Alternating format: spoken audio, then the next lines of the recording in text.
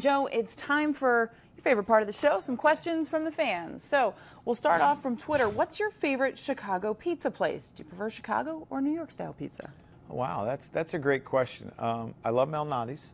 I actually get them sent to my house. Oh, wow. Yeah, so they send them in a freeze-dried package, and I get them sent to my house. So, you know what? I love all pizza. I mean, if I had a weakness, it would be pizza. And you're a big fitness buff. Yes. You like to eat healthy, so I can't imagine That's my weakness. Great for the diet. Well, it's not, but it sure tastes good. Now, better at the restaurant, I'm assuming, than yeah, I think it's always a little better at the restaurant when it comes fresh out of the oven, but we make it work at home. What keeps you so lean year-round? This coming off the pizza question. Yeah. It always seems like you're about 8% body fat or less. His cheek muscles have muscles. That's coming from Tommy Dubs via Twitter. You know, I think I was blessed with great genetics, and working out is kind of my hobby. And when you have to chase a 7-year-old around, you stay in pretty good shape. Could you ever imagine not working out? No, I couldn't. It's just been a huge part of my life. And it's kind of my release. I don't do a lot of things. I'm not a golfer. I'm not a fisherman. I'm not a hunter. I like to work out.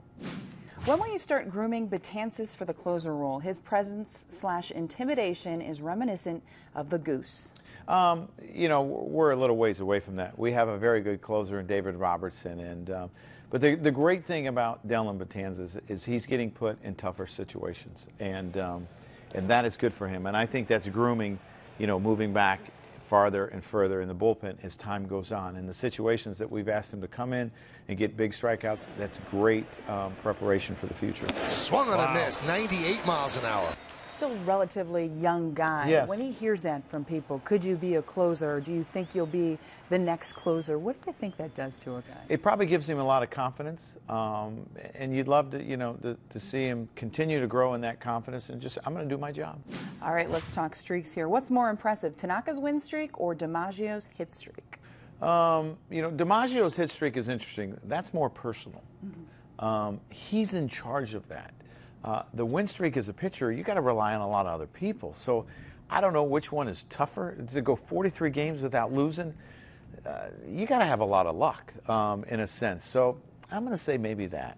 And you look at that hit streak, it's going to be tough to break that, especially with the way bullpens are situated. Yeah, I don't think we're going to see that broken. And I don't know if there'll be another pitcher, you know, that runs off 43 consecutive starts without a loss.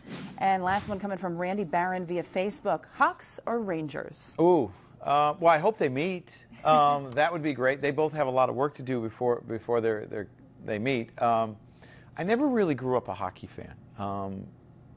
I couldn't ice skate, so that was probably part of it. You and me both. Yeah, well, we found that out about you as your injury is still not healed. But, you know, I can root for both teams. You know, I hope they're both in the Stanley Cup, and then we're going to be disappointed. But I had a wonderful time going to the Rangers game at Yankee Stadium, and I have some friends that work for the Blackhawks, so it's really hard for me to pick. There really is a buzz around New York City, though, when the Rangers are still in it, don't you think? Oh, definitely. And I think people are excited and rooting the Rangers, and Dan Girardi some luck.